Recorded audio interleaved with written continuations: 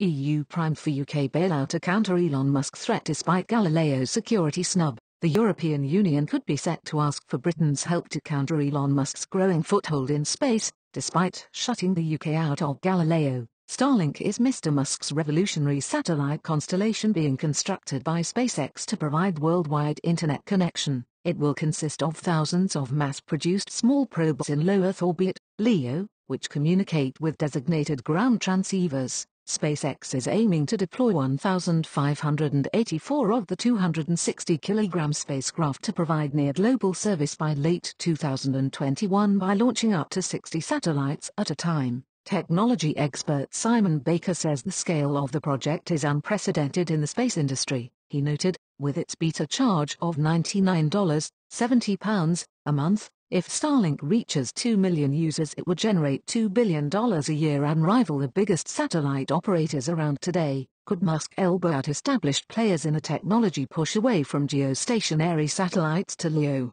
That question is becoming more pertinent in the satellite industry as Starlink grows in scale. Musk has a vertically integrated LEO business, which no one may be able to match on cost. The satellites are manufactured in-house and are launched on boosters which have often already earned their keep on previous flights. His timing is just right in the 5G era as low-latency signals become more important in broadband provisioning, and LEO can provide them just as geostationary orbit cannot. Mr. Baker says Mr. Musk has the EU on edge. He added, "No region has more to lose from the rise of Musk in space than Europe. Its Arianespace is one of the launch providers which has lost out to SpaceX currently. Europe is a global leader in satellite operation, as home to the headquarters of 3 of the major players, Eutelsat, SES and Inmarsat. The European geostationary operators, with big investments in capacity in orbit that they can now do nothing to change, are looking vulnerable, and need to respond. Future models could be re-engineered to add a geolocation function to give the UK military the services it is being denied from Europe's Galileo project.